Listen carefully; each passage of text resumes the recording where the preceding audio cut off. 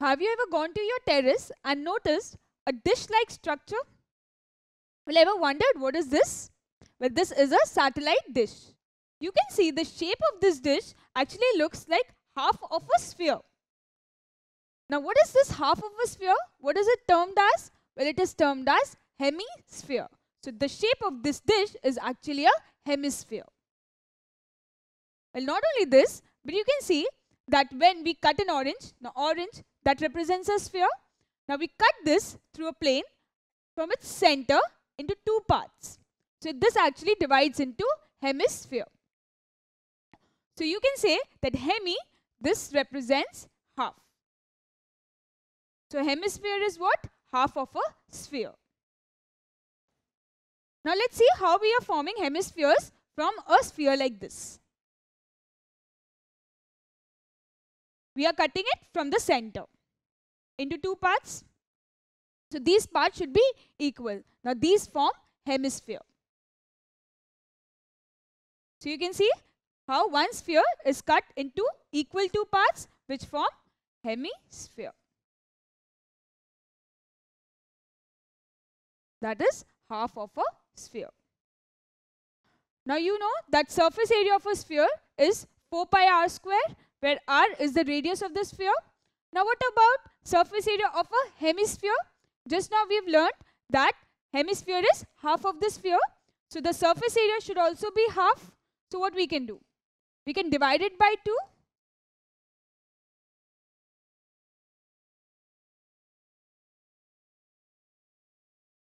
So this is the curved surface area of this hemisphere, which is half the surface area of the sphere. What we've done, we have divided the surface area of the sphere by 2. So what do we get? We get this as 2 pi r square. So this is the curved surface area of the sphere. That is this dark blue part. Now the curved surface area of the hemisphere is this dark blue part, that is 2 pi r square. But do you think this is enough to describe the surface area of a hemisphere? Well, what about this light shaded part? This also counts as the surface of the hemisphere. So this is missing in a sphere. But we have to add this when we are describing or when we are finding out the surface area of a hemisphere. So the curved surface area of the hemisphere is what? 2 pi r square, that is this part.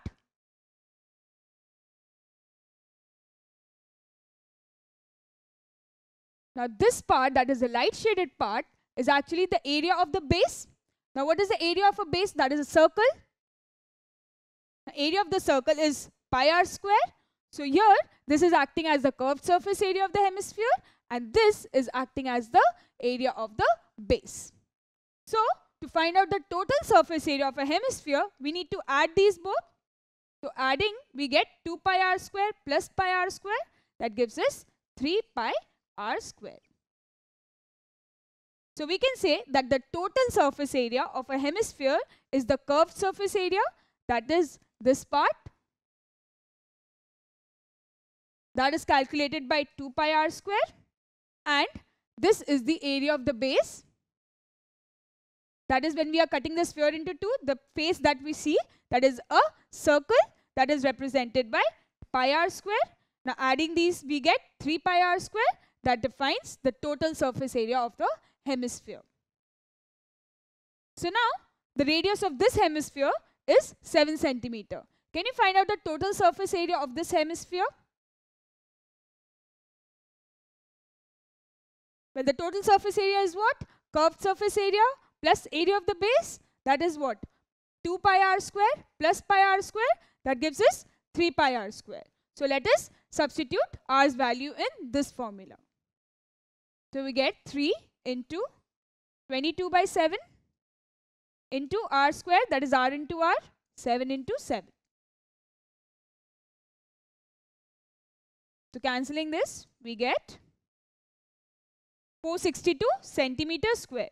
So the total surface area of this hemisphere is 462 centimeters square. Now we are using square units because area is always represented in square units.